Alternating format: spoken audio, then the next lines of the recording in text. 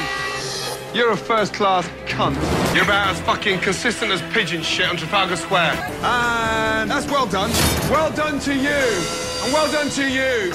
I can't believe just how inconsistent you are. You are so shit you don't realise what you do. Let's give a big round of applause to the captain hitting an iceberg on the fucking Titanic. Gentlemen, today is about consistency.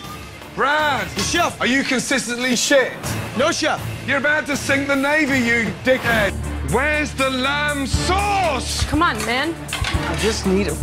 This is the lamb Where's sauce. the lamb sauce? Crap on top of crap on top of crap on top of crap. Just take one good look at yourselves in the mirror, because it's a fucking disgrace.